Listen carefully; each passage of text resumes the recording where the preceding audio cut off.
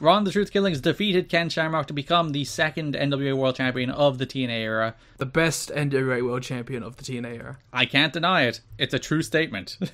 It's kind of nice, though, to see that, like, Killings is undeniably the highlight of the early shows, even if some of the racism stuff is just, like, you'll tug your collar every so often. But he is, like, hugely charismatic. He's a giant star. He is clearly the breakout star of the company. They recognize it, and they put the belt on him.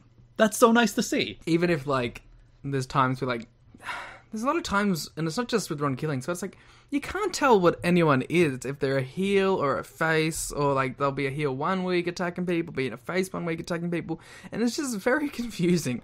There was like, for this whole month, I just thought that Brian Lawler turned face, because he was beating up Jeff Jarrett the whole time. Yeah. And then like on the last month, he was like cutting a "You People" promo, and I just threw my hands in the air. I'm like, it's impossible. You know how Cody was always this guy's like, oh, there doesn't need to be heels and faces anymore, then just make everyone shades of grey. This is what the show looks like when everyone's shades of grey, and it's not easy to follow. There is not. Other than Ron Killings, I don't think there is a single likable pro wrestler on this television show. And Killings is a heel half the time too. And Killings is a heel. I think he more or less turns babyface during this month and sticks babyface. But up until this, he's been a heel the whole time, and he's been the most likable guy on the show. Shamrock, generic, boring, nobody could possibly really care about him. Jeff Jarrett's too busy hitting people with chairs, nobody likes him. But they do sometimes. Scott Hall is probably the only guy who's like, yeah, I like Scott Hall, he's Scott Hall. Abject babyface, sure. But he's gone, so... Yeah. Like the one guy. Loki is a heel, I think? Yeah, but he's a heel that gets cheered by everyone. Jerry Lynn veers based on the segment. AJ Styles veers based on the segment. It's such a bizarre show full of deeply unlikable people. It's actually impossible to tell who's meant to be a heel and who's meant to be a face.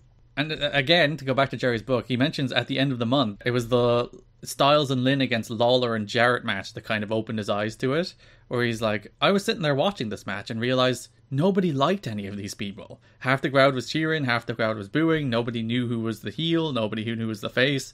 It's just, like, as you said, there's people who are like, face and heels is an outdated idea in pro wrestling. And I send those people to the first 2 months, 3 months of NWA-TNA. Go watch it, and you will see what a pro wrestling show that doesn't have defined faces or heels looks like. And it's unwatchable. It's not good. Yeah, you kind of just have to pick your faves and side with them through thick and thin. Like, I'm firmly on the Jerry Lynn train now. Like, Jerry Lynn's my guy, so Jerry Lynn could, like, pile drive Mike Tenay next week, and I'd be like, well, I guess I gotta side with Jerry Lynn here.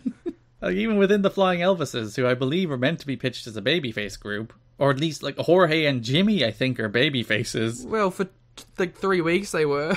But here they're against, actual babyfaces, Red the Maximos, but Siaki is a heel.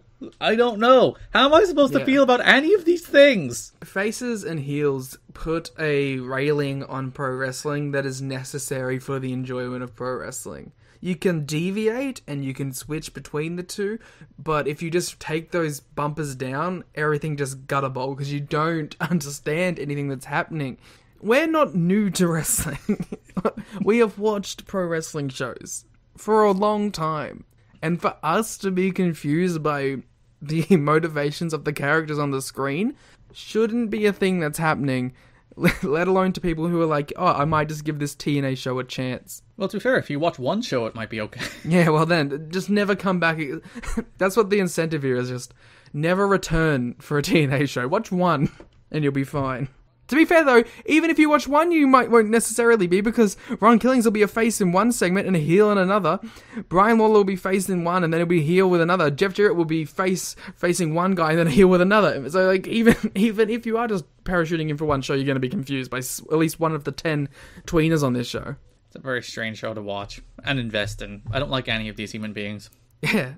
Except Ron, who is world champion. So, good job, Ron. But then Ron does some less than appropriate things too. But that was before August, so... So we can write it off.